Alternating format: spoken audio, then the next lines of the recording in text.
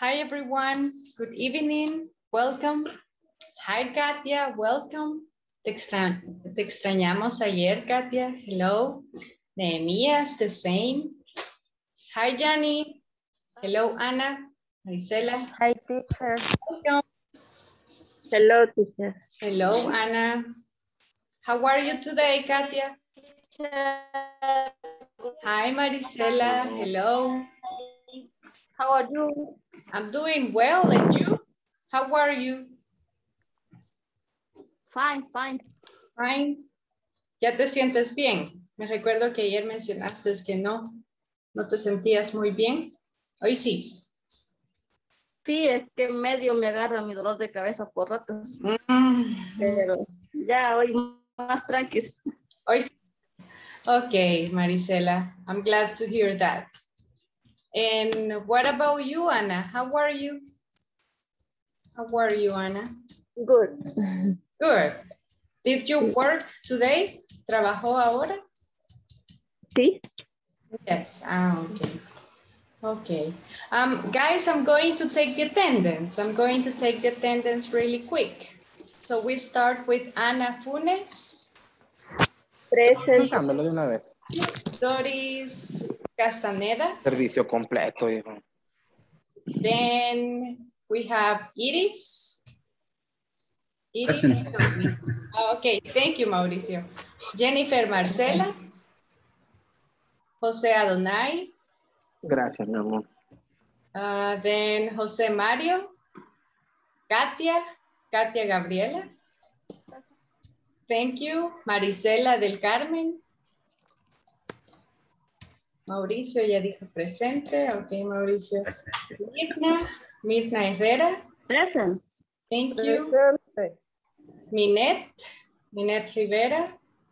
Present. Thank you. Nehemías Regalo. Present. Thank you. Nelson Guevara. And then Vladimir Rodas. And Yanira Cepeda. Present. Okay, thank you, Jan. So, guys, yesterday we studied how to use there is and there are. That is what we studied yesterday. But today we will practice it. Vamos a practicar un poquito lo que trabajamos ayer. There is, there are. Ya que ayer algunos tuvieron problemas de conexión o para responder algunas dudas, vamos a comenzar con eso. With there is and there are. I'm going to share with you the whiteboard. Just give me one moment.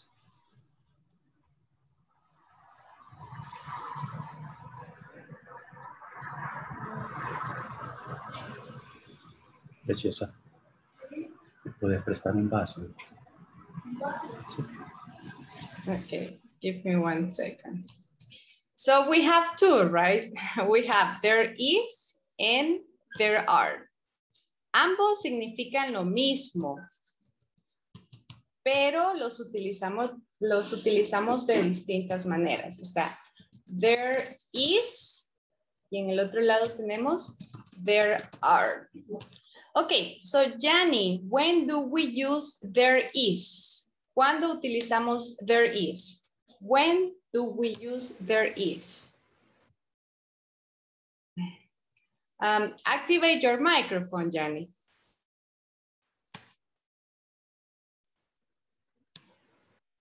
The microphone. There is a singular. With singular nouns. Yes, o sea que lo podemos tomar como hay. Eso significa cuando queremos hablar de la existencia de cosas, ¿cuántas cosas hay? Si solo vamos a hablar de una, tenemos que utilizar there is. There is. If you have two or more, we use there are. Cuando ya hay dos o más, we have to use there are. So we will do this little exercise with plural nouns. Vamos a hablar de la existencia de las cosas que hay en su cuarto. Okay, usen there is. Si es uno, and there are if you have two or more. Ahora recuerden que si no hay, si ustedes quieren hacerlo negativo, solo necesitan agregar not. Y con eso ya se convierte en negativo, ¿verdad? There are not. Esa es la forma negativa.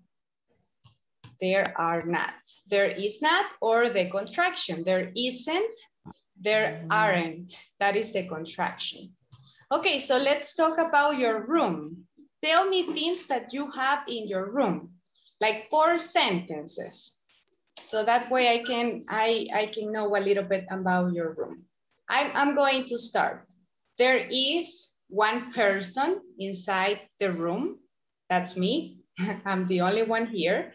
There is one laptop. There is one bottle of water. There are 2 balls on my desk. And there is one tablet, or there is a tablet inside my bedroom. Who is ready? Who is next? 5 things using there is or there are. They can be negative if you don't have them inside the room. You can use a negative form.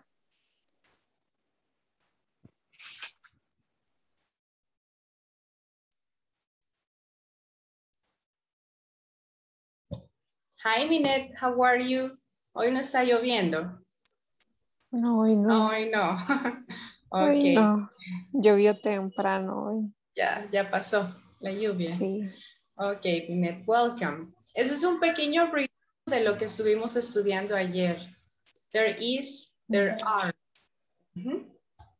Sería como there are a lot of bags. Inside Algo your así. room, que hay varios como carteras o Ajá. mochilas. Carteras. Ah, ok. Puedes decir purses, que son como las de mujer. Purses.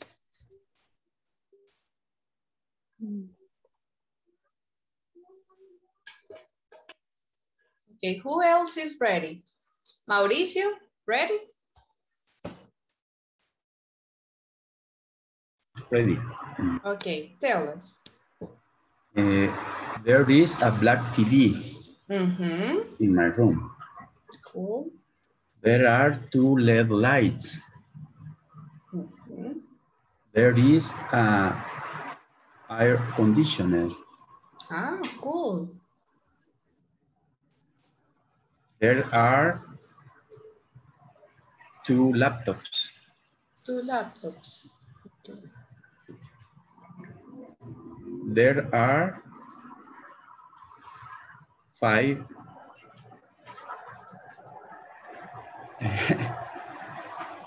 par de zapatos, ¿cómo se dice? Perdón. Pairs of shoes. I'm going to send it in the chat so you can see it. Pairs of shoes. Thank you, Mauricio. The sentences are correct. Let's see, Gianni, what about you? Do you have the sentences?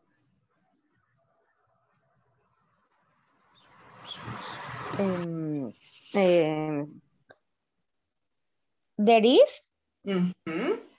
is a window.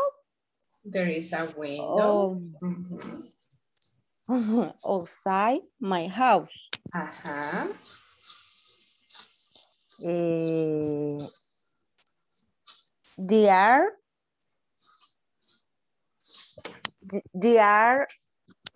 are my doors.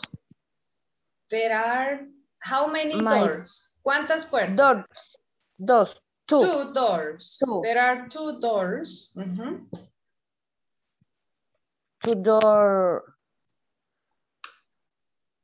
outside. Outside, okay. Outside. There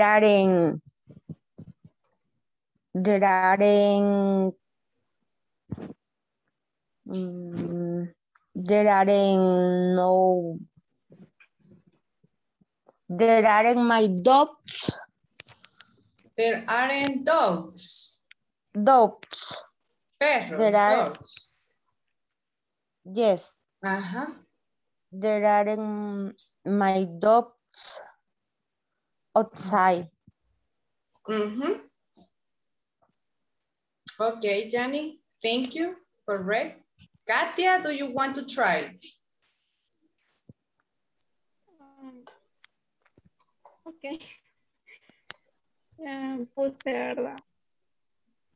There is a computer. Computer. Mhm. There is a bed. There are pens. There are two pillows. Mhm. There is a desk. There is a desk. Ajá. A desk. There are a lot coins. Of coins. Mhm. Mhm. There is a cup. A cup. A cup. Okay. Like a cup of coffee. Sí. Ajá. Y there are two bags. Two bags. Yes. Mhm. Okay, Katia, thank you. Nehemias, can you continue?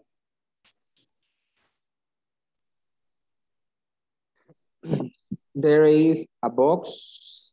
Mhm. There is a bed. Mhm. There is one cellular. Like a cell phone. Cell phone. Uh-huh. Okay. There are two pillows. There are three spotlight. There is not one table.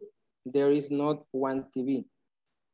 There is no, uh-huh. Okay, correct. Thank you, Nehemias. Okay. Doris, can you continue?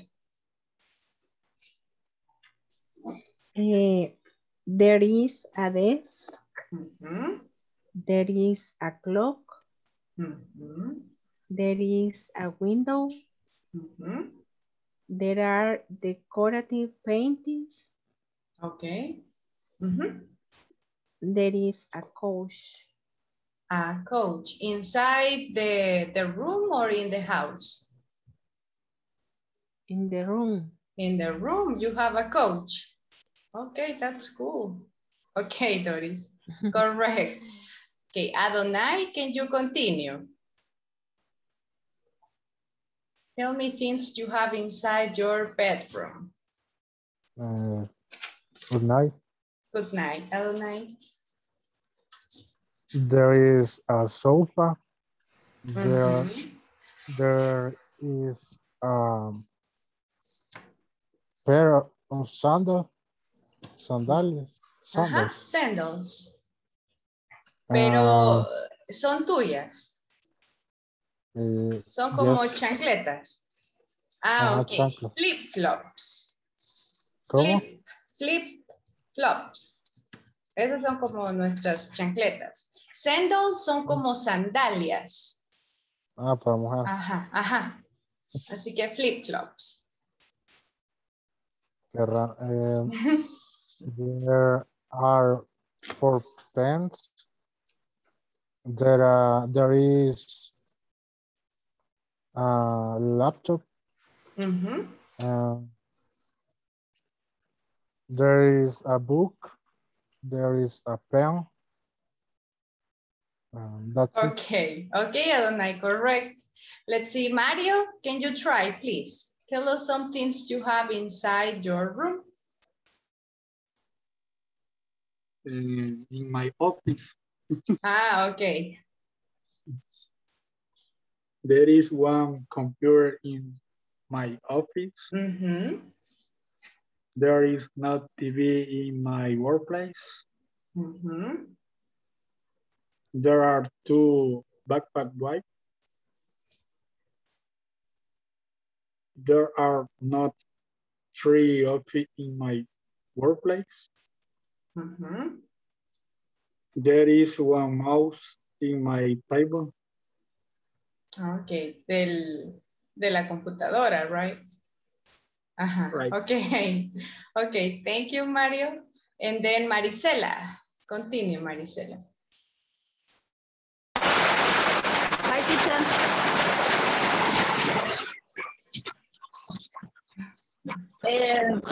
There is a bag. Marisela, send them in the chat. Se oye bastante interferencia, Marisela. No sé si está lloviendo en este momento, pero se oye raro. Send them in the chat. Acaba de venir la lluvia. Okay. Estás en el chat porque casi no se entiende. Ok, Ana, your sentences.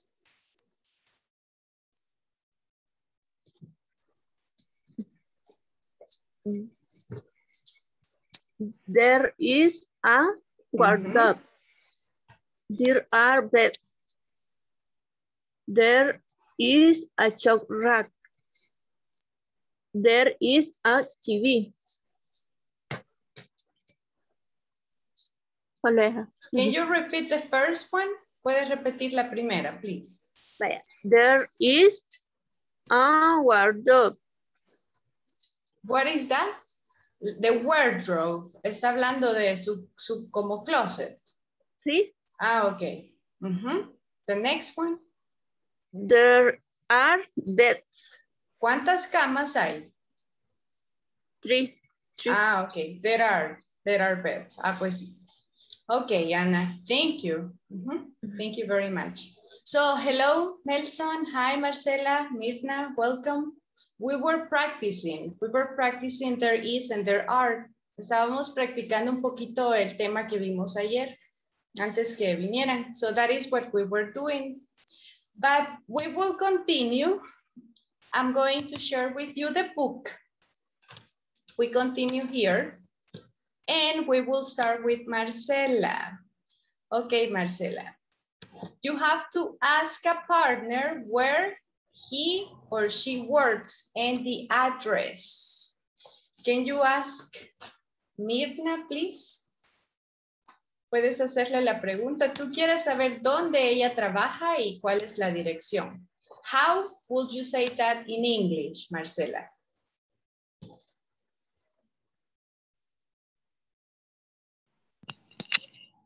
Mirna.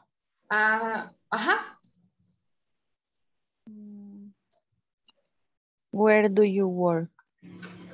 And then you ask question number 2. Mirna, where do you work? I work in corporate. Thank you. Now question number 2, Marcel. Mirna, what is the address? What is the address? My address is in Avenida Los Reyes, house 1.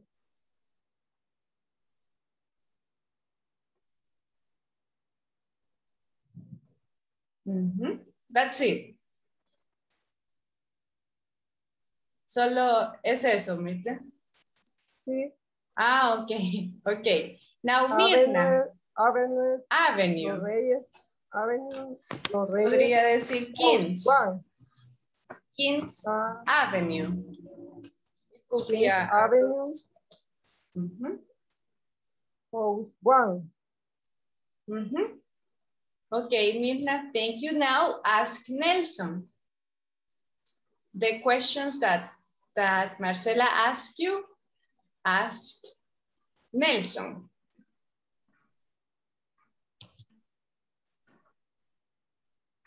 Hoy usted le va a preguntar a Nelson. A Nelson. Same question. Hello, Nelson. Hello. What do you work? Where? Where do you work? I work in Promerica Bank. Now question number 2. What do you address? What is? What is do you address? What is your address? In 3 Avenue. 3 Avenue. 3 Avenue. Number 3. Usulután. In Usulután. Okay, thank you, Mirna. Good question. And now, Nelson, please ask Katia.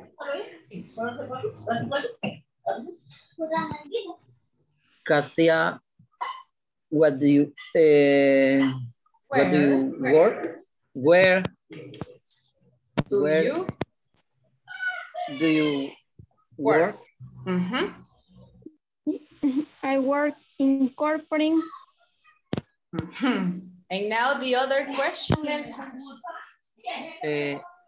What the address? What is What the is address? the address? It is located in Carretera a Quesaltepeque. Okay. Okay, Katia. Thank you. So, guys, we will work on an exercise. Vamos a hacer un ejercicio juntos y otro lo van a hacer en grupos. Here we have information about the employee. This class is about prepositions. Como ya les había mencionado en el grupo, ahora vamos a estar hablando un poquito más de prepositions. No sé si les quedó tiempo de ver el video. Ese video les podría ayudar un poco más a entender lo que vamos a estudiar ahora. También les mandé una picture que también habla sobre prepositions. Ya vamos a llegar ahí. But in this moment, we will do this. I'm going to read this instruction. Les voy a leer la instrucción y luego vamos a trabajar en ella. It says, okay, this is the information about Mauricio Quintanilla. Office, main phone, 7203-9164. Workplace, Arrows Technology Company. Address, on Roosevelt Street and First Avenue, 853 Santa Cecilia, San Salvador. Job position, software designer. Department, production. The ID, MQ 108359. Okay, so the question says, read again the employee's information and circle which of the alternate directions below is the correct one. Okay, ¿qué quiere decir esto? Aquí hay 4 direcciones en el punto número 3. Son como direcciones o maneras alternativas de llegar a Arrows Technology Company. Here I have the map. El mapa es el que habíamos visto hace unos días, page 39, está en la página 39. Y ustedes tienen que leer la dirección, así como acá, y tienen que confirmar si esto es correcto. For example, it is located in front of the mall on First Avenue. It is located in front of the mall of First Avenue. ¿Eso es cierto o falso? True or false? Estamos hablando about this place, Arrow Company. False. Y dice, True. it is true. Y Katia says false. Ok, entonces tienen que ver, confirmar si esto es cierto o no es cierto.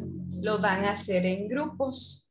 Y luego vamos a ver si todos tenemos la misma información. Entonces, acuérdense, estamos hablando de Arrows Technology Company. Acá dice que está enfrente del mall. Que este lugar está enfrente del mall. True or false? Is it in front of? No. Okay, No. eso es lo que van a hacer. Van a leer cada una de las direcciones y tienen que, cuando regresemos acá, confirmar if this is true or false. Questions? Do you have a question? Les voy a dar unos 5 minutes, maybe 5 minutes with your group. And then when we come back, we check.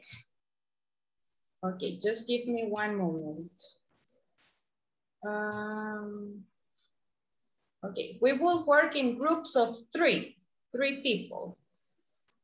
One group, we will have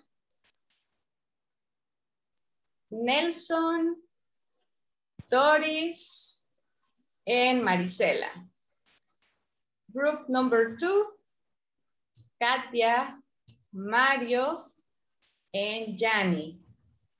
Next, we will have Marcela, Mirna, and Nehemias. Group number 4, we will have Ana, Adonai, Mauricio, and Ninette.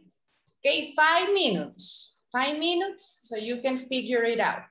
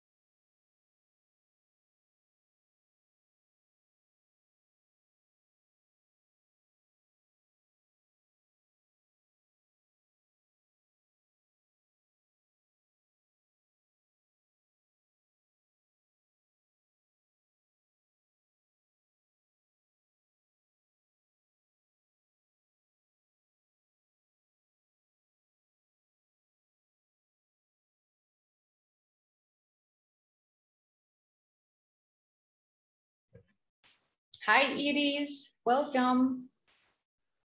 Hi, teacher. Hoy no hay nadie, solo tú. Ah. Son mentiras. I'm just kidding. Están trabajando en una activity. En unos 2 minutos van a volver. Si tú quieres, puedes trabajar en ella para mientras.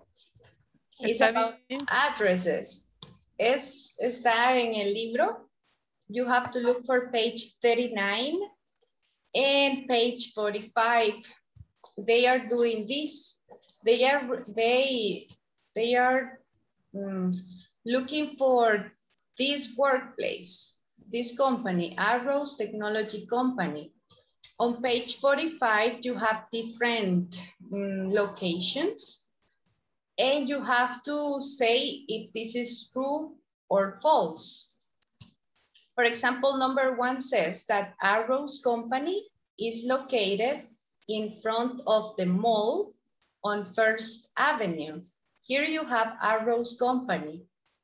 So is it true or false that it's located in front of the mall?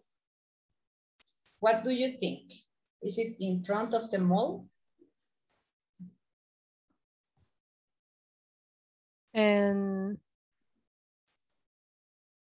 First Avenue. In front of the mall. So that is what they are doing in groups. Están leyendo cada oración y tienen que decir si es verdadera o falsa. Basándose en la dirección es Arrows Company, que está en el mapa. Si tú tienes el libro, aunque igual ahorita los voy a traer de regreso. But that is what we are doing. That is what we are doing. How are you? ¿Qué tal? ¿Todo bien? I'm a little tired. Tired, really. Hoy ya regresaste a trabajar. Ya estás de vuelta. Sí. Ya. Okay. And you have a family, right? Tienes una familia también. Sí. Hay que cuidar. Hay días que me toca trabajar desde la casa, es más complicado todavía. Sí, hay más trabajo. I'm sorry to hear that. Espero que puedas descansar ahora lo suficiente. Thank you. You're welcome. Hi, Mauricio. Hi, Doris. How are you? Did you finish? Yep. Yes. ¿Qué tal estuvo el exercise? Easy. Easy. With the help of my classmate. It's okay. Con la ayuda de mis compañeros. With the help of my classmates. So, okay. Well, now everyone is here. Okay. You have to send it in the chat. I'm going to select one person of each team. Voy a escoger a uno de cada grupo y van a decir en el chat si es true or false. Or you can say it. You can say it with your microphone activated. Okay, so Doris, Mario, Marcela, Ana. Number 2, true or false? It is located across First Avenue behind the restaurant. True or false, Doris, Mario, Marcela, Ana? No. False. False. False. False. ¿Qué significa? Disculpe. False, falso. False. False, like this. False and true. True, correcto. Or verdadero. Ok, so todos dicen que es false. Yes. Number 2? Ajá, number 2. No. Number 2, false. False. Okay, correct. Good job. Okay, next one. Let's continue with number 2. Number 3, I'm sorry. Katia, Marisela, Mirna, and Adonai. True or false? It is located on Roosevelt Street between the restaurant and Book World. True or false? True. Katia says true. Mirna, Adonai, what do you think? True. True. Okay, and you, Mirna? Ah, Mirna in the chat, okay. It is true, here it is. It's between the restaurant and bookwork, correct. And last one. It is located along Roosevelt Street, next to the City Hall and the park. Let's see, Nelson, Gianni, Nehemias, and Mauricio. True or false? Along the Roosevelt Street, next to the City Hall and the park. False. False. False, okay. False. False. Then, let's see, Gianni, Nelson.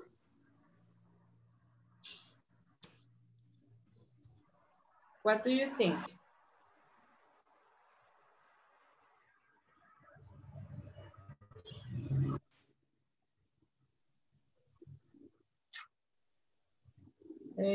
You didn't activate the microphone.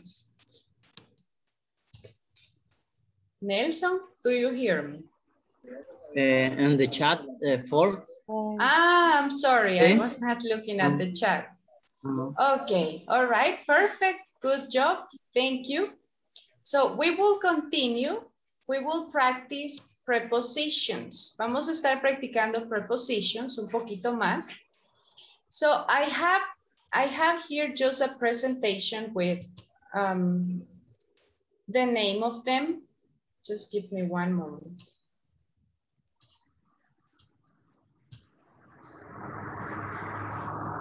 Teacher. Yes, Mauricio. Una duda en la número 2. Uh-huh. Según nosotros era verdad, es true. Number 2. Pero no sé si entendemos bien las coordenadas. Ah, okay. Let me go back there. It is located across First Avenue. Behind the restaurant. And here we have... Dígame, sorry. Usted se ubica en la First Avenue. Sí, First Avenue separa el restaurante con Arrow Company. Entonces, dice la sentencia dice que Arrow Company está localizado cruzando la primera avenida y atrás del restaurante. Y según el diagrama que estuviéramos acá. And we do this. Ajá. Entonces. Como que estuviera al opuesto, right? The opposite. Ajá, entonces. No sé si hemos entendido bien que es cruzando la primera avenida, cruzándose la calle desde el restaurante hasta la Arrow Company. Entonces, por eso like you're que here, era true. And you come here, you cross the avenue, and it will be behind. Nehemías? Es que depende de dónde esté parado, teacher. No, es que no puede ser, dice que es sobre la primera avenida, atrás del restaurante. Entonces nosotros entendimos que la entrada del restaurante estaba sobre la primera avenida. Ajá, entonces, enfrente de Arrow. Entonces si decimos atrás del restaurante, estaría al otro lado, ahí, correcto. Ajá, ahí. Entonces no está detrás del restaurante. It will be in front of. Ajá, como depende de cómo lo vean, porque si yo lo veo como que behind estuviera acá. Behind de esta parte. Okay. Ajá, por eso. Quizás no en un restaurante, ¿no? Okay, but we will practice them. Okay. Solo aplica si viene saliendo del mall. Okay, so going back here, we are still talking about prepositions of place, but here you only have the list. You have the list. Y como quería que lo vieran en acción y con imágenes, por eso les mandé unos videos, porque acá solo tengo the name of the preposition, but on the video On the video, you can see it, you can apply it, and you can also, you also have pictures. Like I'm going to give you examples. I'll give you examples, we will practice them, but here you only have the name. Okay, so number 1, we have by, next to, beside, and near. All of them are pretty similar. Todos esos prácticamente dan a entender lo mismo, por eso están bajo la misma línea. What do they mean? Not far away in distance. No están muy lejos en la distancia. Beside, next to, by. Por ejemplo, estos dos, next to and beside, es a la par. Pero near es cerca, entonces puede que esté a la par o puede que esté en un lugar cercano. By, lo mismo, es como a la par de all of them. Entonces, se pueden aplicar de la misma manera. Not far away in distance. Then we have between, at the back of, turn right or turn left, go straight, across, among, opposite, in front of, under, below, and on. Y si ustedes tienen ahí su teléfono a la mano y pueden entrar al grupo, quisiera que vieran una vez más la última picture que les envié para que tengan una imagen visual de algunas de estas prepositions. I'll give you a few seconds. Les voy a dar unos segundos para que la puedan ver ahí en su teléfono. The picture I sent.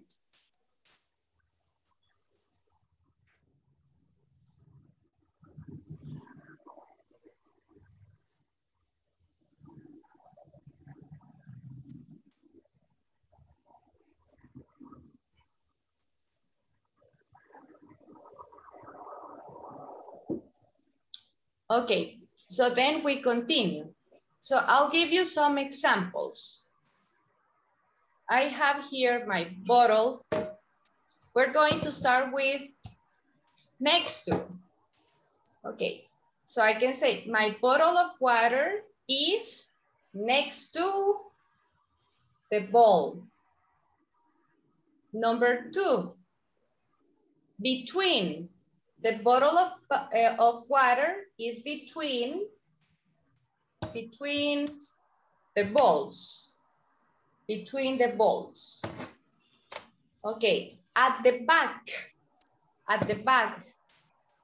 The bowl is at the back of me. Or another one. I hang my sweaters at the back of the doors. Okay. Colgar, hang, that is what it means, colgar. I hang my sweaters at the back of the door. Or I hang my shoes. It could be another possibility. At the back of the door. Turn right, turn left. Es como girar o virar a la derecha o a la izquierda. When you are giving an instruction, cuando le estamos dando una dirección a alguien, you can say turn right or turn left. Go straight, recto, ir derecho. Bueno, no, eso es en mexicano, ¿verdad? Ir recto, so in our case. Across, cruzando, cruzar.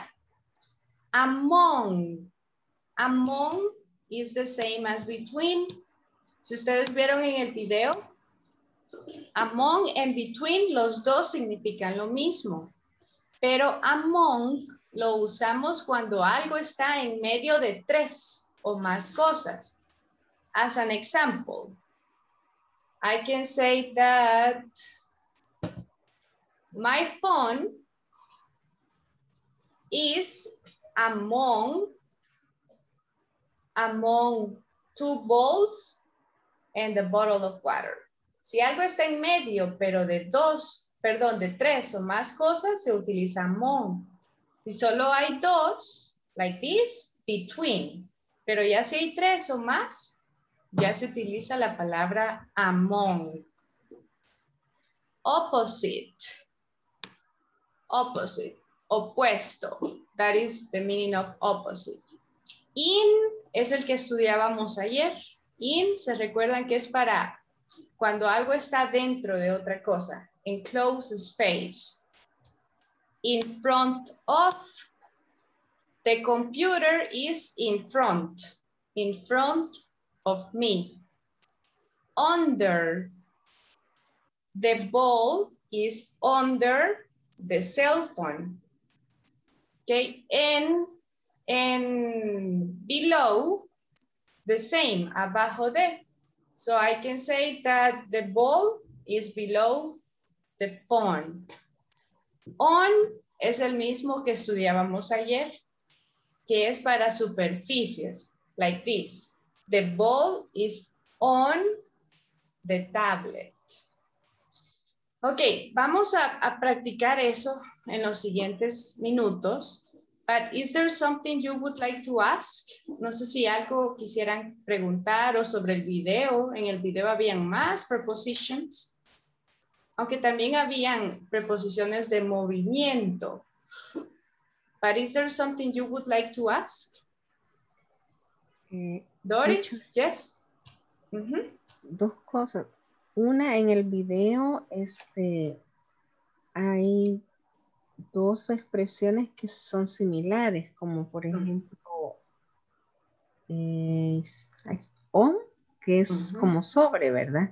Y on top of, encima de. Ajá. Ok, good question. La diferencia, Doris, es el movimiento. Una describe el movimiento y otra describe solo el lugar donde está. Por ejemplo, si yo utilizo on, esa solo estoy describiendo el lugar. Like this. The ball is on the tablet. Es el lugar. Pero algo si está en movimiento puede utilizar on top of. The birds, las palomas, the birds are on top of the house. Porque se mueven. Entonces ahí utilizamos on top of, si hay movimiento. Y lo otro que es at the back, no me quedó muy claro. At the back of. Es como en la parte de atrás, at the back, es como behind. Lo mismo que behind, que significa atrás. Pero con Doris, usted tiene que mencionar el objeto. Por ejemplo, es como atrás de. At the back of me. Si yo tengo algo atrás, con of tengo que ser más específica. Like this. The wall is at the back of me. O sea que con at the back of tiene que mencionar atrás del qué. At the back of me, at the back of the car. No sé si... one moment, Mauricio. Si quieres, deme un ejemplo, Doris. Solo quiero ver si ya comprendió cómo se utiliza. O sea, de que at the back tiene que especificar detrás de qué está el objeto. Y en behind, detrás. Pero solo por si me preguntan dónde está tal cosa, behind, ahí detrás, ¿verdad? Pero no digo a eso se refiere. Behind es como viéndolo desde una superficie hacia abajo. Porque aquí at the back puede ser así como atrás de mí. Pero el otro behind es abajo. Y este es atrás. Atrás. Doris. Atrás de, y el otro es abajo de. Behind. Behind. Pero depende del contexto. Porque también puede ser como detrás de. Así que tal vez la diferencia podría decirle que es que at the back of se utiliza solo en ese contexto, que es solo para atrás de. Pero behind podría tener dos significados. Puede utilizarlo como atrás de o abajo de. Behind de. O sea que at the back es como más específico, ¿verdad? Y está también under. Under también es abajo de. Abajo, under the table. Pero sí, at the back of es detrás de. Can you try to think about examples? Puede pensar en unos ejemplos y me los manda en el chat, Doris. Ok. In the meantime, Nehemías. Teacher. Yo iba a consultar la diferencia entre under y below, que ambos significan debajo, bajo. Ajá, under and below. Ok, como le mencionaba Doris, son prácticamente lo mismo. La diferencia más, quizás, más fuerte o pronunciada podría ser el movimiento. Por ejemplo, under es una preposición de place y below es una preposición de movimiento. Place y esta below el movimiento, movement. Entonces, si algo se mueve, utilice below. Pero si está solo hablando o describiendo la position, utilice under. Like, the shoes are under the bed.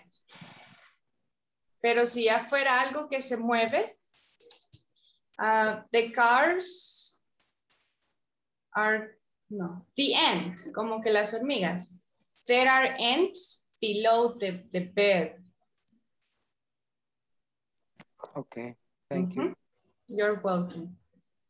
Jani, did you have a question? Sí, referente a la misma pregunta de Doris.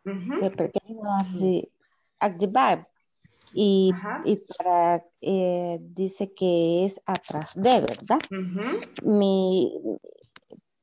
Solo como ejemplo, quisiera saber si correspondiera a esa preposición. Por decir, at the back, the desk. At the escritorio, back of the desk.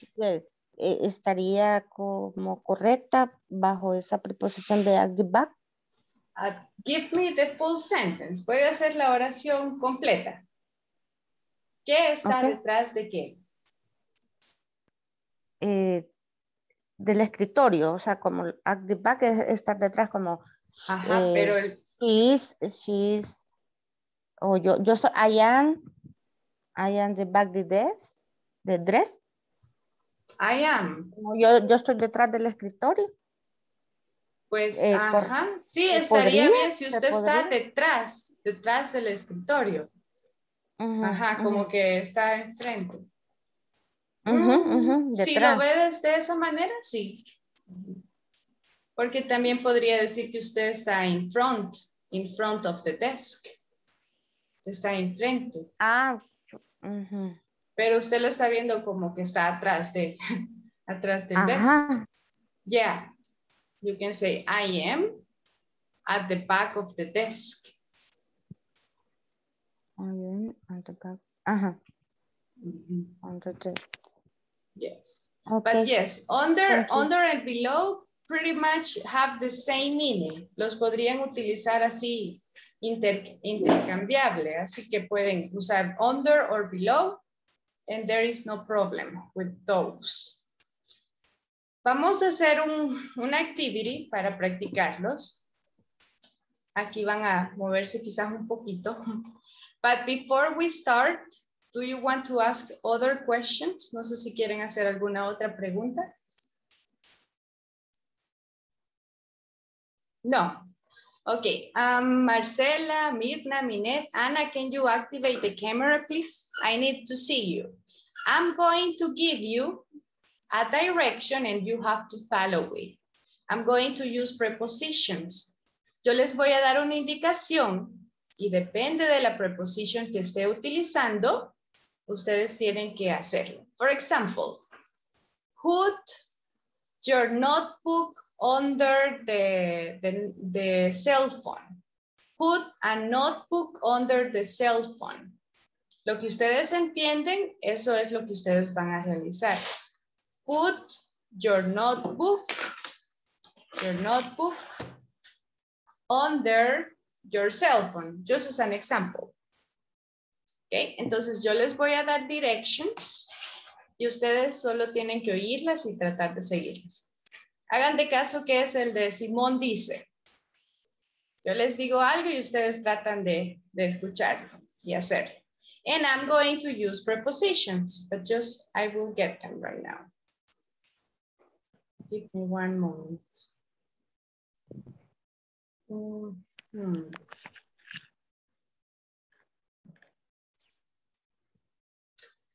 Okay. Do you have el teléfono? No todos lo pueden utilizar, ¿verdad? Porque están en la clase. Okay. Do you all have a notebook and pen or pencil? Si tienen eso a la mano todos. Yes. Okay. Okay. So put your notebook beside you. Put your notebook beside you. Put your notebook beside you. Beside you. Nelson, Jenny.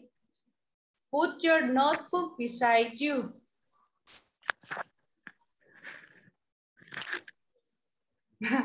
What is beside? ¿Se recuerdan qué es beside? It's like next to. It means next to. Ajá. Put your notebook beside you.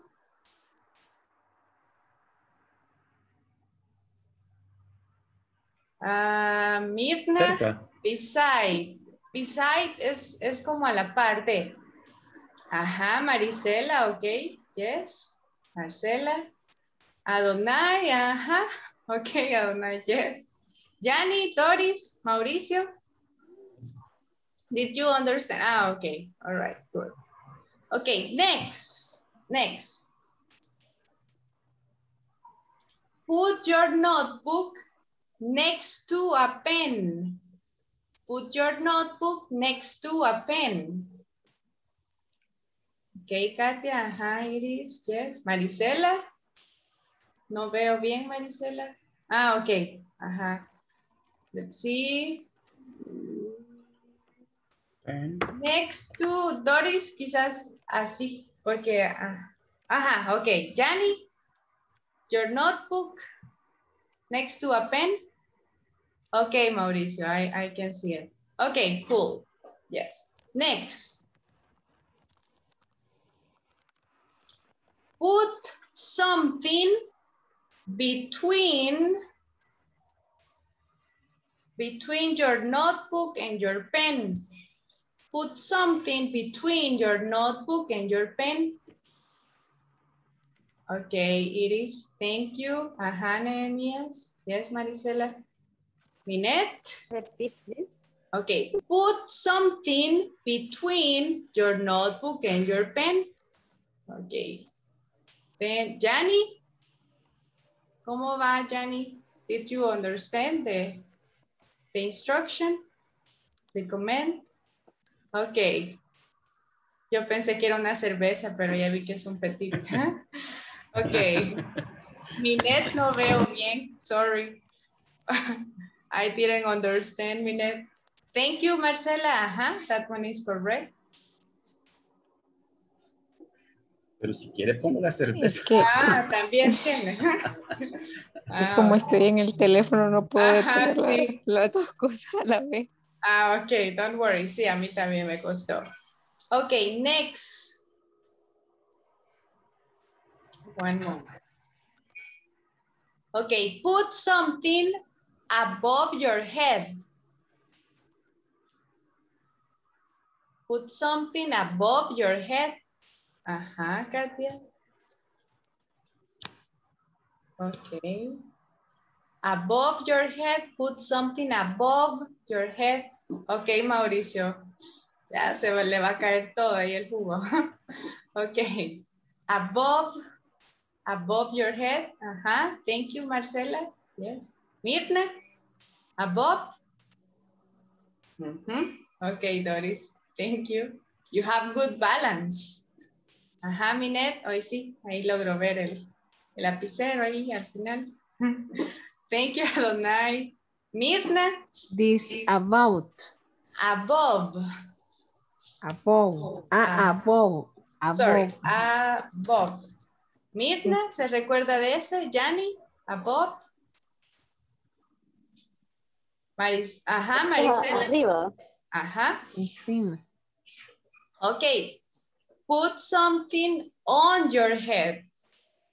Put something on your head. Put something on your head.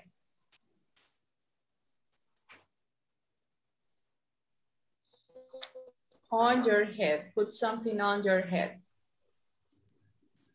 Ajá, ok. Yanni, ¿cómo va? ¿Arriba? Ajá. Sobre. Arriba. Prácticamente es lo mismo, ajá, es on your head. Es como arriba, ¿verdad? Sobre. Sobre su cabeza. Ok, thank you, Katia. I can see you. Marcela, what is that? Es un recuerdo de 15 años. Yes, okay. Cool. Oh, guys, I'm going to take the attendance. Ya, se me pasó un poquito la hora. Sorry. Give me 1 second.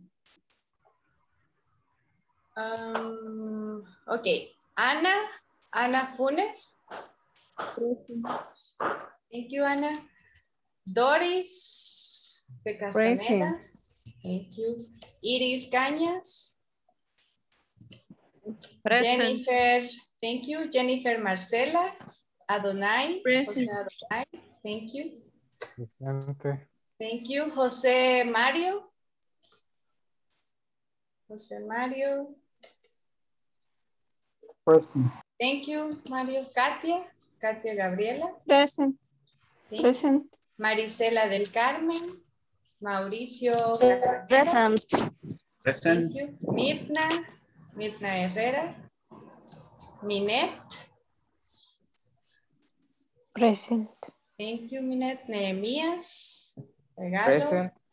Thank you. Nelson. Nelson Guevara. Present. Present. Vladimir Antonio. And Yanira. Yanira Cepeda. Present. Okay, thank you. So guys, just to double check. Last reminder. Okay. Hay palabras que van a tener casi que el mismo significado, así como estas. By, next to, beside, and near. Las pueden aplicar en el mismo contexto. Beside and next to prácticamente significan a la par de. Near también podría ser a la par de porque está cerca del lugar. Puede ser a la par. So you can do it like that. Luego, solo para aclarar, under and below llevan el mismo significado. Lo pueden utilizar de la misma manera para decir abajo de y no hay ningún problema. You can use under o pueden utilizar below. At the back of, ese sí lo vamos a utilizar para decir atrás de algo. Like, the background is at the back of me. Okay, pero under and below las pueden intercambiar. That's fine. Okay, so we will continue practicing we will continue practicing this, but I'm going to use the book. We will go back to the book and we will continue here. Okay. Here you have, otra vez tenemos el mapa. Vamos a ver el mapa para lograr completar estas oraciones.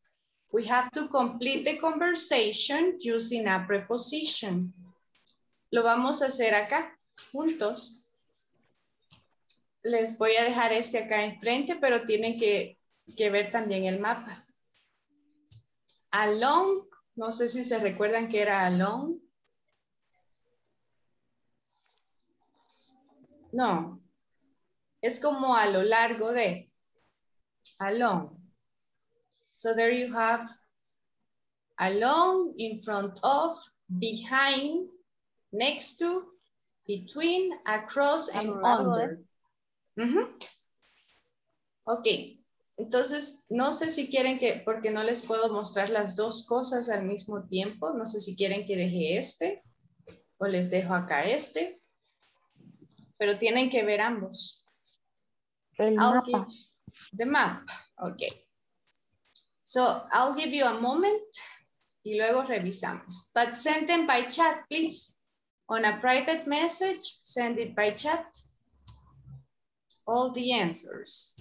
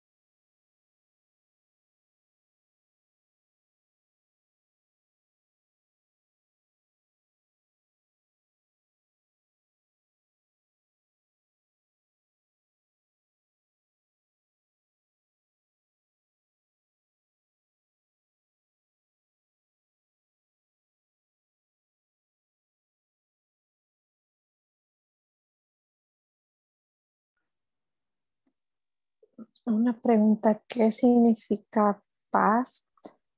Al pasar. Al pasar. Gracias. You're welcome.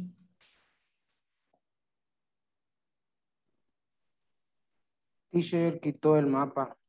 Ah, sorry. Okay, there you can see it.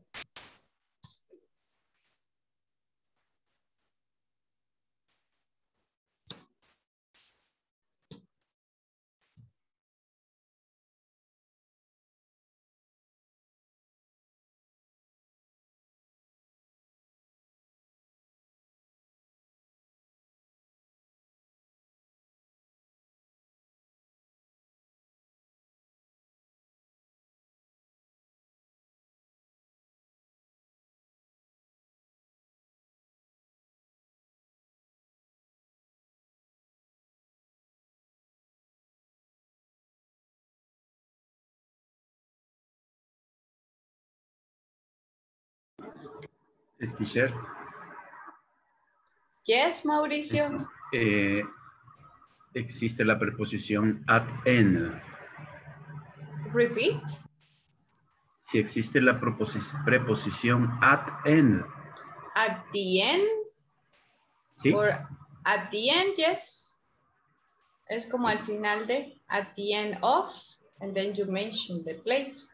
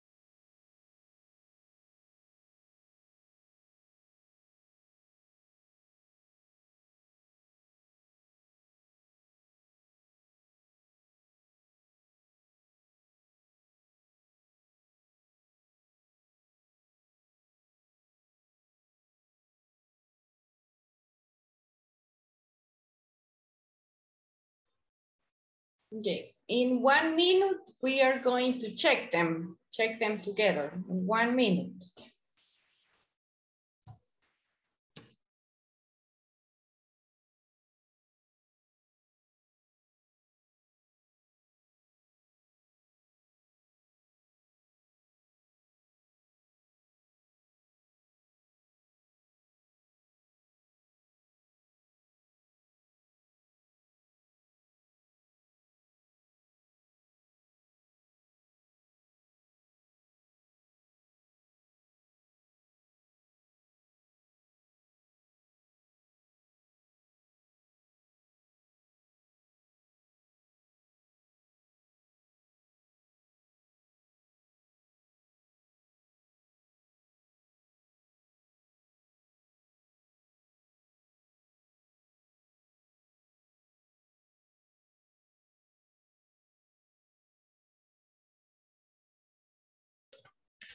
Okay, we will check them together.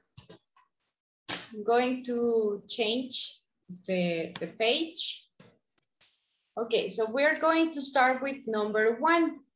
Anna, the sport palace is, here you have the sport palace, and the other one is the bank. What preposition can you use? From.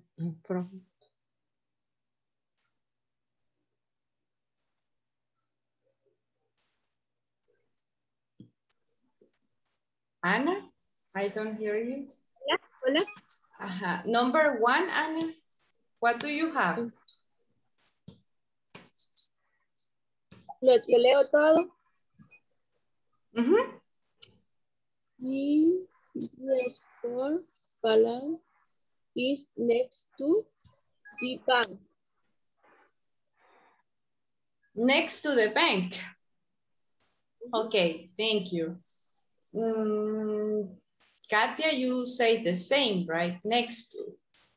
Marcela, in front of. Adonai, behind. Okay, so we have different perceptions. Siento que tienen como distintos puntos de vista en cómo miran el mapa. Oh, there could be otro. So here,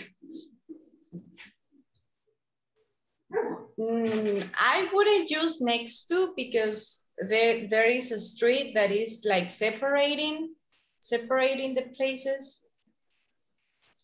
Siento que next to tendrían que estar como, bueno, pero sí está dado así. Okay, so yes, next to could be a possibility, next to, or also in front of, si lo vemos desde el punto de vista que están enfrente de, si fuera que la entrada está acá, it could be in front of, and behind podría ser desde otra percepción. So, okay, we will check them like, okay. Number 2, can you help us with that one, Mirna? Between. It's the city hall is between the church and bookworm. The city hall is between the church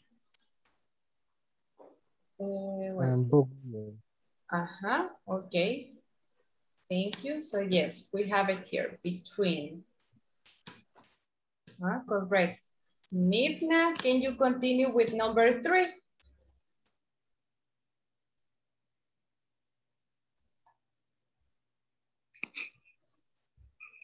The restaurant. Mirna is not here. Doris, do you want to try? Oh, the restaurant is on First Avenue. On First Avenue. Let's check. The restaurant is on First Avenue. Okay, thank you, Doris. Then let's continue with number 4. Do you want to try, Nelson? Number 4.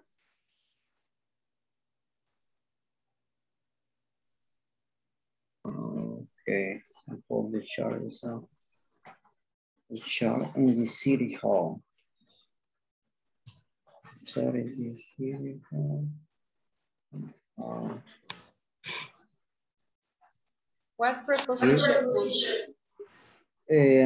Una 4. Fíjate, una consulta. Yo había puesto la 3. La 3 había puesto alone. Será. En la 3. The restaurant is alone. Había puesto sobre. O sea, toda sí, la como a lo largo. A lo largo de la avenida. Sí, yes, you can use that one. And the 4. En la 4 sería in front, teacher. Yes, Nelson, do you have the same answer? 4. No, 4. No, esta no la había terminado. Solo la 4 esa no la había terminado. Okay. Well, yes, it is in front of. In front of is the best option. The church and the city are in front of the park. And it could be another one, a different possibility, depending on the way you see it. Tal vez podría aplicar otra, depende de sí, como no teníamos un punto de partida definido. A la par. También. No, a la par no. Next to, porque está enfrente, in front of. Okay. Well, let's continue. Now we will continue with this. You have to think about one person and you have to complete the information about one person that you know. It says employees information. You have to give his name, the phone number, the workplace, job position, department, the address, and the ID. You have to complete that. Complete the information about an employee. Point number 6. Y si lo pueden hacer digital y luego mostrarlo a la clase, lo podemos hacer así. Y si no, lo podemos leer. Or you can send it in the chat. In the chat too.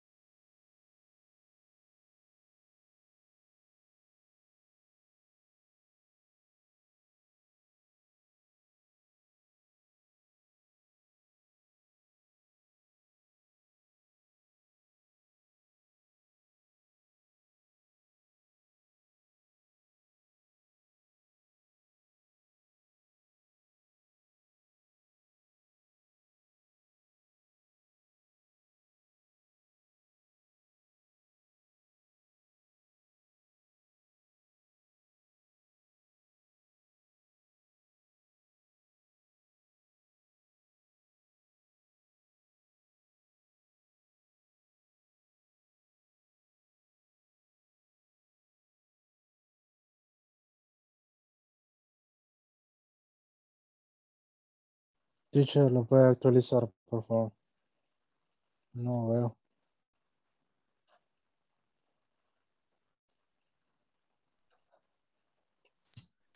I'm going to remove it and show it to you again, display it. Maybe that helps. Can you see it now? Yes. Ah, okay. Let me know when you are ready, please.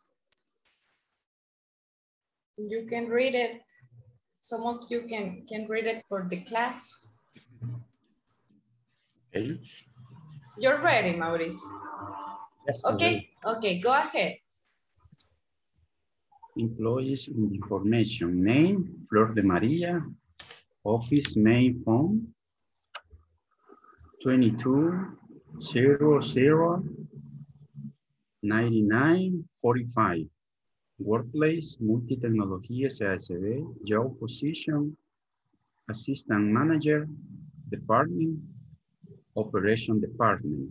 Address, Los Héroes Boulevard en Los Andes Avenue, number 2956, ID 0768941. Excellent. Okay, thank you, Mauricio. Thank you, is correct. Who else is ready? Thank you. Is there somebody else ready? Iris, are you ready?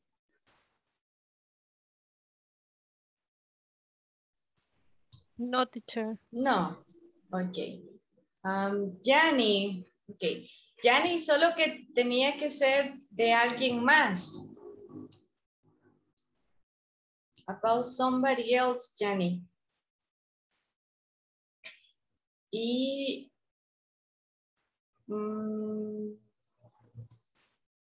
el departamento, el job position, no sé si puede pensar en un English term, en cómo decirlo en inglés.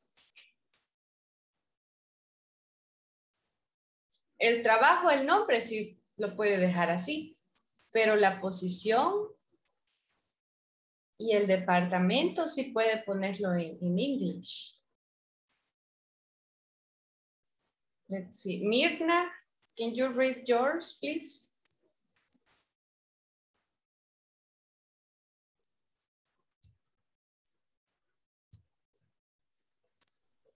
Hola, que se lo lea. Ajá, please. Vaya, dicen name, Gerson Hernández.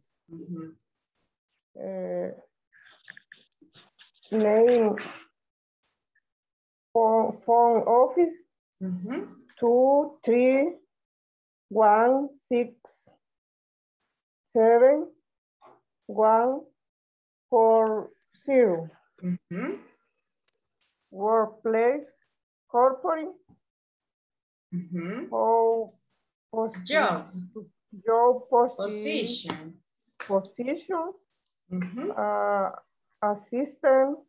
assistant, department, human resource, address, hit Y2 highway. Hit highway. Ajá, highway. Highway to Quesaltepec. To Quesaltepec, okay. And the ID, Mirna? Eso no lo puse. Okay, all right, that's all right. Nehemias, are you ready? Thank you, Mirna.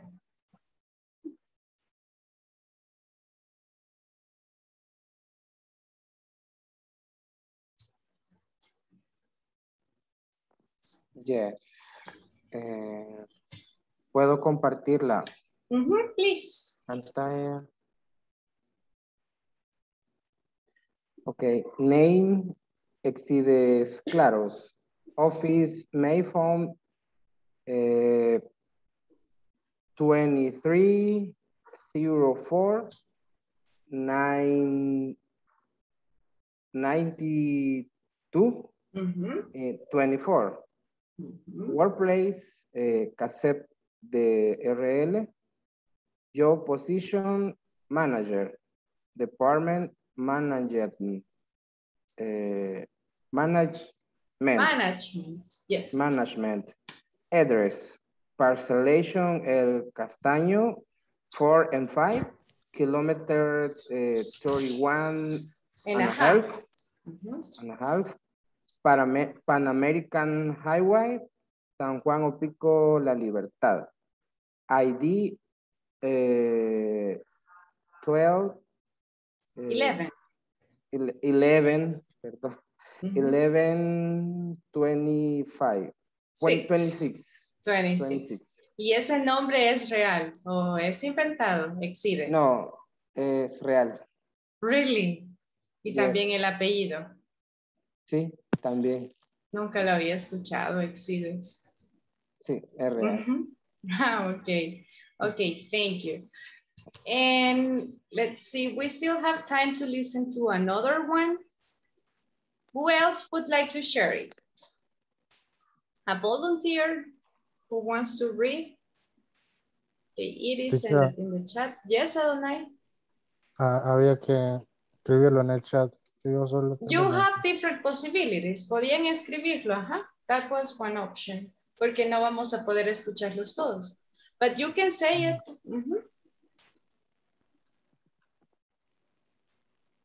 Lo digo. Ajá, please. Okay. Employees information, name, Leonardo DiCaprio, office main phone, 23, 24, 25, 26. Workplace, Camisita Suárez. Job position, production supervisor. Department, production. Address, kilometer 24, highway to Quesaltepeque, sitio en línea. ID.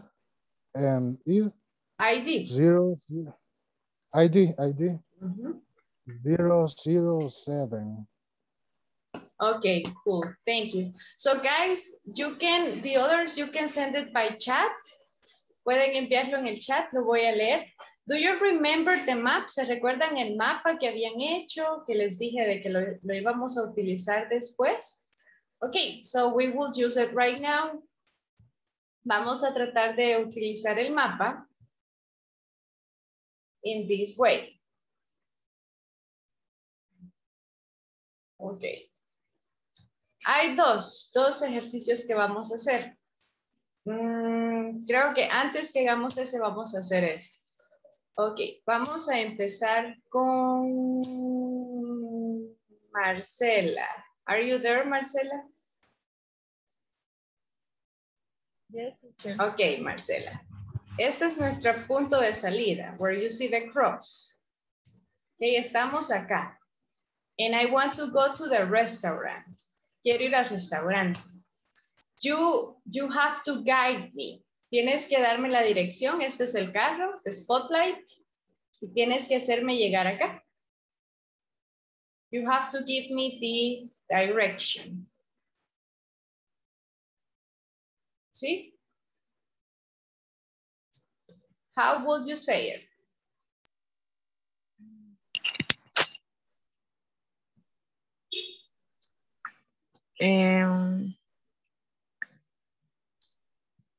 No sé, teacher. Okay, who would like to start? Who would like to start? ¿Quién quiere hacer Google Maps? Guíame. Estoy acá, estoy en the school. Me, teacher. I try.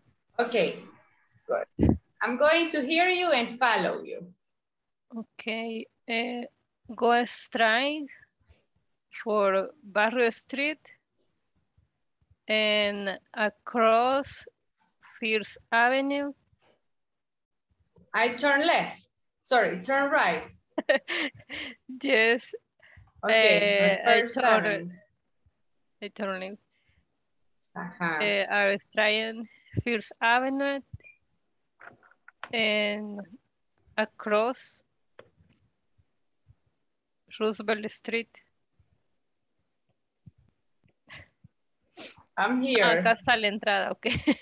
Okay, so I stop and my restaurant is in front of me. Okay, it is, thank you. Let's check, let's continue with, okay, Mario. Okay, Mario, a different location. You're going to be Google Maps. I want to go here to the bookworm. What is the address?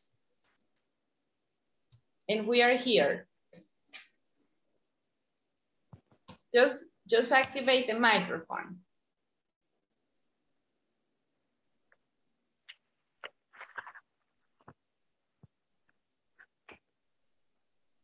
Perdón, estaba completando lo de...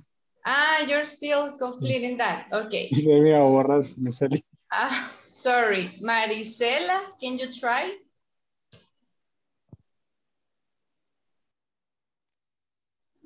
Se me puso en negro, no logro ver, teacher. Ok, wait. No sé por qué pasará eso a veces. Que se pone así la pantalla. Okay, so we are here where you see the star. One moment. Okay, we are here and we want to be in this place. Okay, how can I get there, Marisela? Sería como I go the cross Second Avenue. I'm here. So what do I have to do? Then the school. I'm here, in the school, but here. I'm on Barrios Street. On the Barrios Street. Cross the First Avenue para abajo, no sé.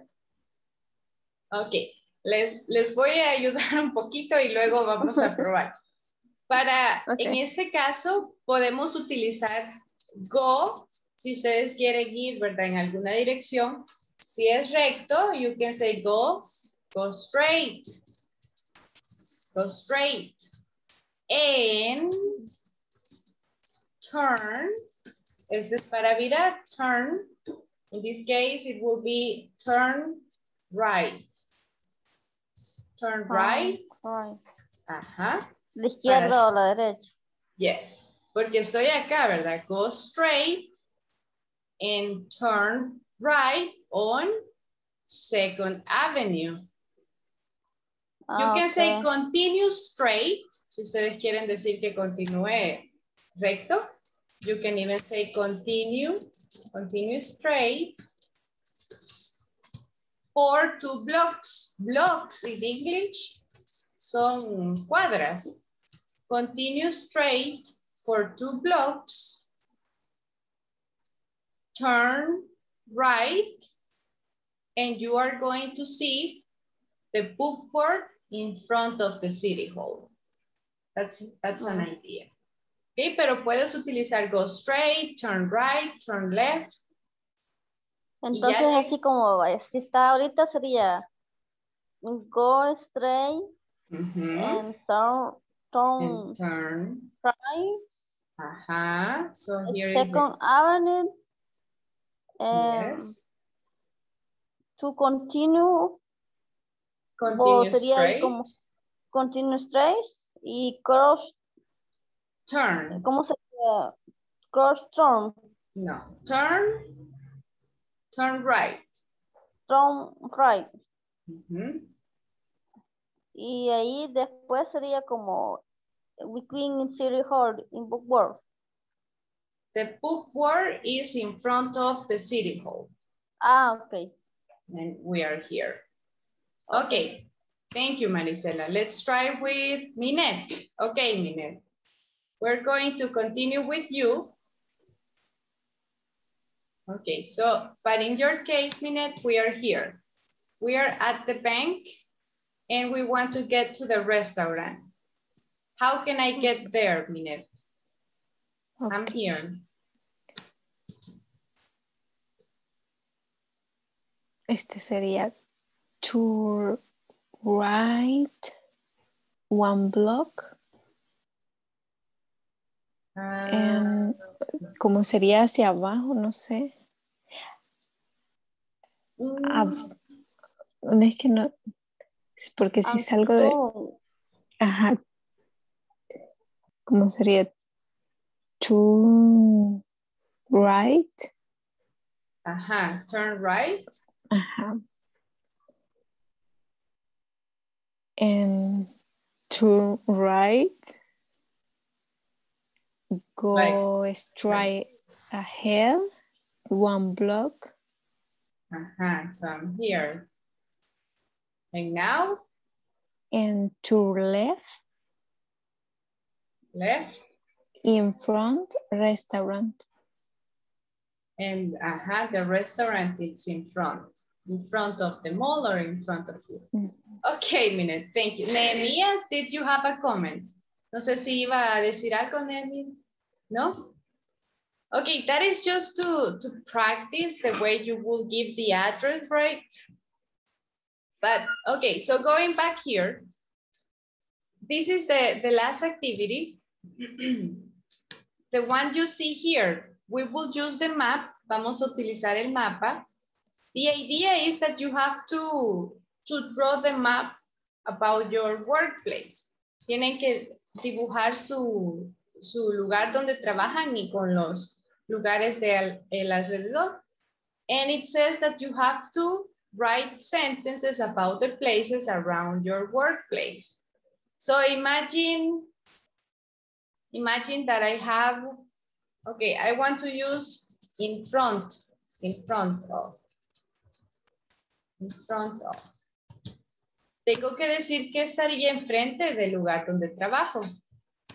I can say a restaurant is in front of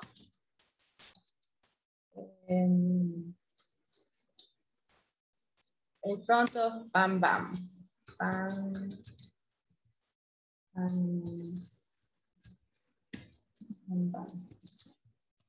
Asumiendo que trabajo ahí, entonces tienen que hablar de los lugares que están cerca de su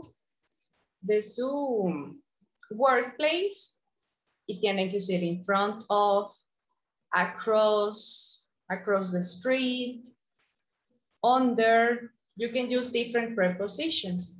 Entonces el mapa me va a servir a mí para ver si han utilizado bien las prepositions. No sé si me doy a entender cómo funciona esta activity. Or do you have a question? ¿Tienen alguna duda? ¿No? Ok. Entonces es un mapa donde está su lugar donde trabajan y los lugares que están alrededor de él. Si hay un banco, si hay una panadería. Y luego dan direcciones. Like, the bakery is in front of my company. And you can share your map.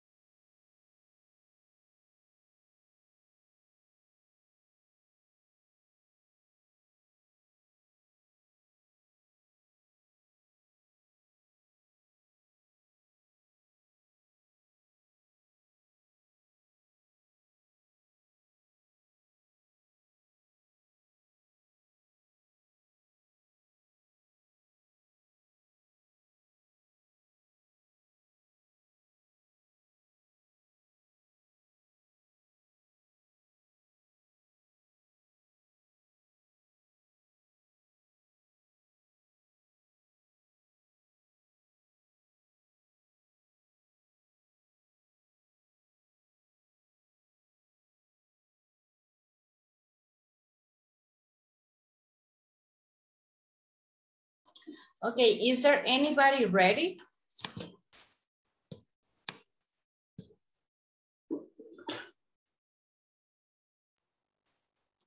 Solo íbamos a utilizar ahí el there is.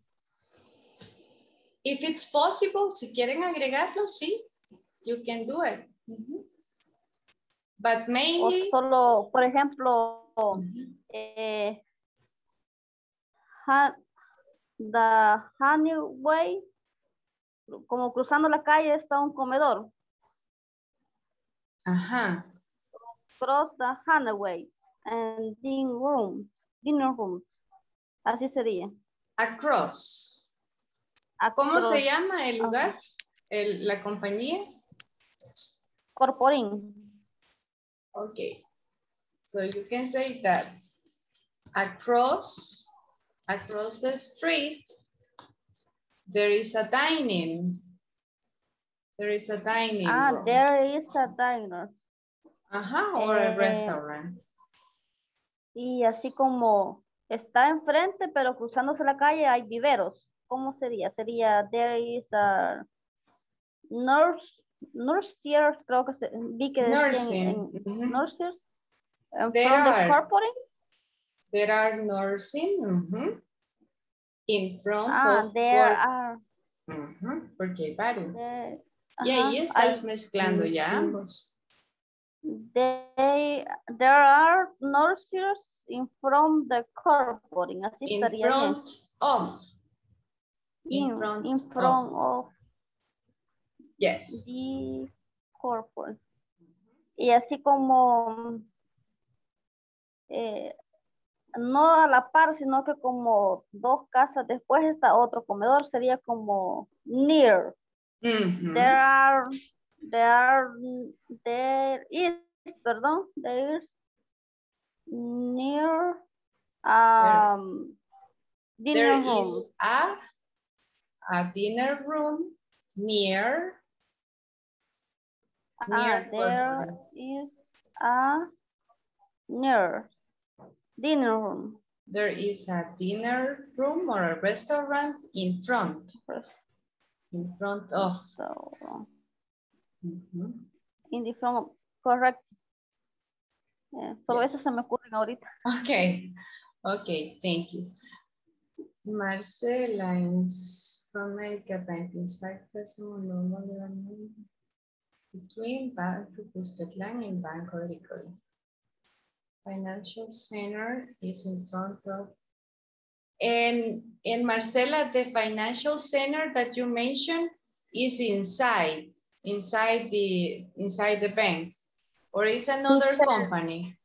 The bank is inside a financial center, and financial center is inside of Plaza Mundo. Okay. And the financial center is in front of it. You sent a picture, right? Creo que enviaste una picture la vez pasada. ¿O no? No le iba a compartir pantalla, pero ok. Y ¿Tú no lo tengo tienes ahorita? No está ahí. No. Ok, all right. Entonces, mañana o el viernes, si no me equivoco, podemos completar la activity para que puedas mostrarlo y pueda verlo. So the way you did it. Guys, is there anybody ready? ¿Hay alguien que ya está listo con el mapa y las sentences? Adonai. Teacher, I want to try. Okay, please. Where is the map? Okay. Okay, I see it.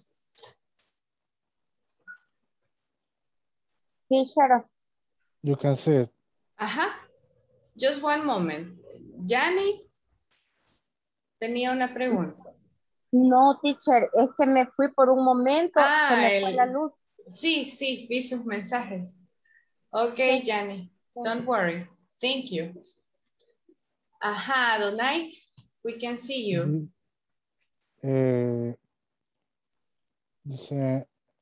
Number 1 in front of nursery garden. Across to highway Quesaltepeque and Highway Desvío de Opico. And between Cubo Government and Nursery Garden. Next to Zetagas Company. Along the highway to Quesaltepeque. Can you repeat the sentence that you said between? Between Cubo Government and Nursery Garden. Ah, okay. You can say corporinis. Corporinis between. Corporinis between.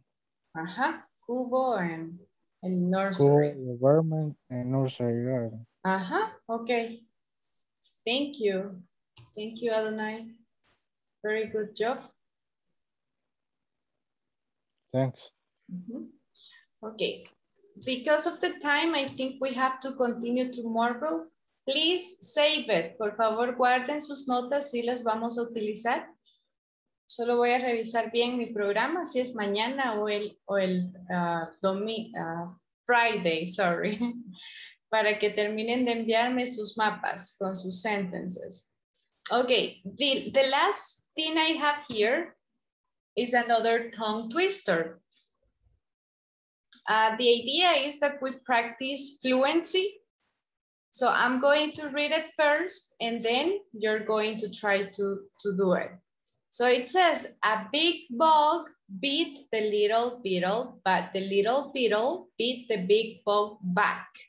I'll repeat, a big bug beat the little beetle, but the little beetle beat the big bug back. Okay, so we will start with Mauricio. Mauricio, can you say the tongue twister fast? Si puede decir el tongue twister fast. Big bug beat the little beetle at the little beetle. Beat the big bug back. Can you say it faster? ¿Puede hacerlo más rápido? Big bug beat the little beetle, but the little beetle beat the big bug back. Okay, that's better. Thank you. Can you continue, Doris? Can you say that tongue twister fast? A big bug beat the little beetle, but the little beetle beat the big bug back. Okay, faster. Second round, faster, Doris. Un poquito más rápido.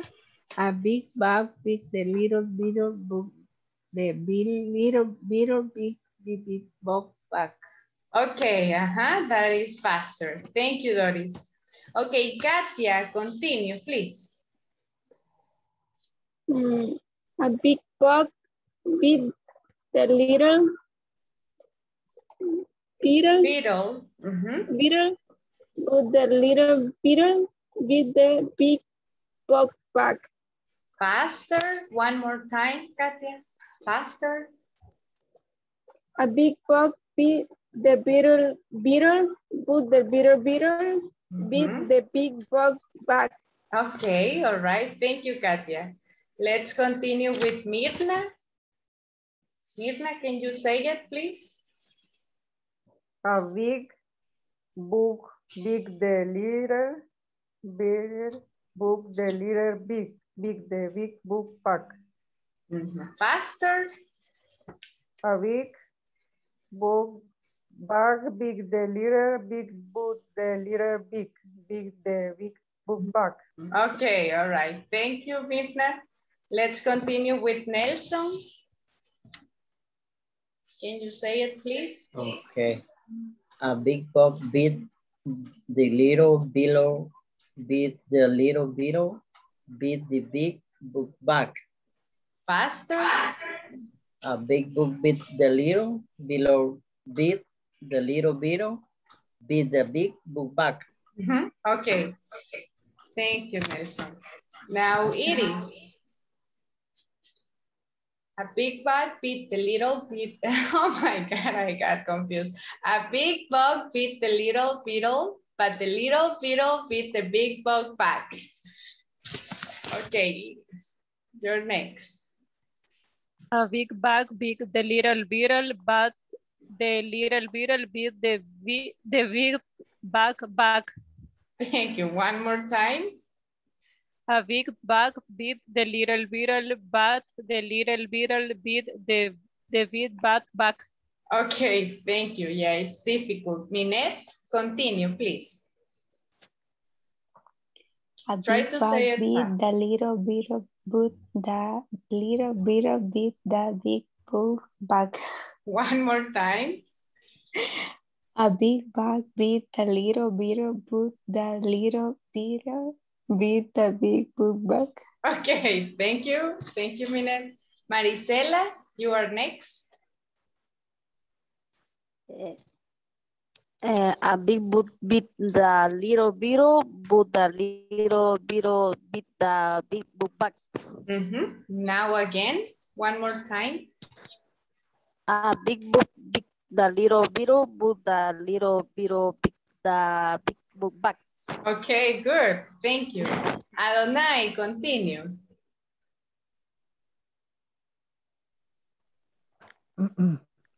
A big bug beat the little beetle, but the little beetle beat the big bug back. One more time. A big bug beat the little beetle, but the little beetle beat the big bug back. Okay, thank you, Adonai. Let's continue with Marcela. Continue, Marcela. A big bug beat the little beetle, beat the little beetle, beat the big book back. One more time. A big bug beat the little beetle, but the little beetle beat the big book back. Okay, thank you. Then let's continue with Mario. Mario, continue. A big book beat the little beetle, but the little bit beat the big book back. One more time. A big book beat the little beetle, but the little beetle beat the big book back. Okay, thank you, Mario. Yanni, continue, please. A big bug beat the little beetle, but the little beetle back the back. Okay, one more time. I big bag the little beetle, bag the little beetle, big book back. Okay, thank you. Nehemiah, do you want to try? The microphone. Okay, there you go. Okay. A big bug beat the little beetle, but the little beetle beat the big bug back. Faster. A big bug beat the little beetle, but the little beetle beat the big bug back. Correct. And Anna, you are the last one. Then I'll take the attendance really quick. Are you there, Anna? Okay. A big bug beat the little beetle, but the little beetle beat the big bad back. Thank you. One last time. A big book beat the little beetle, beat the little beetle, beat the big back. Okay, thank you, Anna. Good job. It was a little bit difficult, confusing, but you made it. So, guys, I'll take the attendance really quick. So we start with Ana Funes, Doris Present. Guevara, thank you. Present. Thank you, Iris Cañas, and Jennifer Present. Marcela, thank you. Present. Adonai, José Adonai, José Mario, Katia, Present. Katia Gabriela, thank you. Marisela del Carmen, Mauricio Present. Castaneda, thank you. Mirna Herrera, thank you, Mauricio. Minette, Present. thank you, Mirna. Nehemías Regalo, Nelson René. Present. Present. Then Vladimir Antonio and Yanira Cepeda. Present. Katia, sí te mencioné, ¿verdad?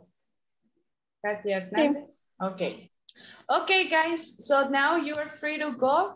Como les mencionaba ayer, si alguien quiere quedarse, ahorita ya no hay nadie que falte, así que podemos repetir. Así que no sé si alguien quiere quedarse. Se puede quedar. Yo no me... Perdón. Mario, no se ha quedado todavía. Ok, No, entonces... pero hoy no puedo. ¿Mañana? Entonces sí, mañana yo digo que podemos. mañana posiblemente. Ok. Una Anybody preguntita, else? teacher. Yes, Mario. Mauricio, sorry. Recibí un mensajito hoy que íbamos a llenar un documento. Ah, sí, es la Eso encuesta. No iba a ser ese día. No, el viernes. Juntos lo tenemos que hacer porque si lo hace antes hay que volverlo a hacer el viernes. Aquí lo vamos a hacer a las 8:10. Ajá. Yes, Teacher, yo recibí también en WhatsApp una encuesta. Pero yo le iba a hacer ahora porque yo como que entendí que era como para ya, pero no me quedó tiempo. Entonces es el viernes. Es el viernes a las 8:10. Ajá, vamos a tener 20 minutos porque tiene unos códigos. Entonces tenemos que asegurarnos que esos códigos se introduzcan bien y tenemos que tener una prueba también que lo hicieron. Por si INSAFORP dice no tengo esta encuesta, pues tenemos la prueba de que ustedes lo hicieron, pero tengo que darles datos ese día. Así que entonces no viernes. ¿verdad? No lo hacen. Okay. Hasta el viernes a las 8:10. Please be here early. Perfect. Okay, guys. Well, sweet dreams. See you tomorrow. Bye-bye, everyone. See you tomorrow. Bye, teacher. Bye. Bye. Good night. Bye, teacher. Good Good night. night. Tomorrow. Bye, See you tomorrow. Bye. Goodbye, teacher. Goodbye, Adonai.